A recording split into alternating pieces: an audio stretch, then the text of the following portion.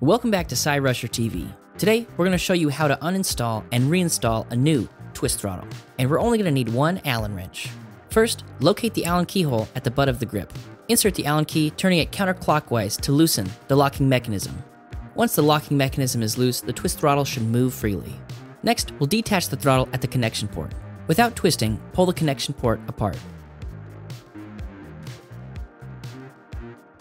Now it's out with the old and in with the new. Place the new Twist-Throttle onto the handlebars. Place the Twist-Throttle in the appropriate position and use the Allen wrench to tighten down the locking mechanism.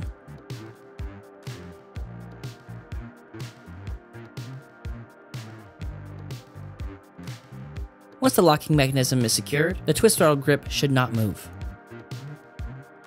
Next, we'll reattach the cable, lining up the pins and grooves in both sides of the cable. You can also use these small arrows on the outside to help you guide the pin into place. And without twisting, push it together. And now your new Twist-Throttle should be ready to roll.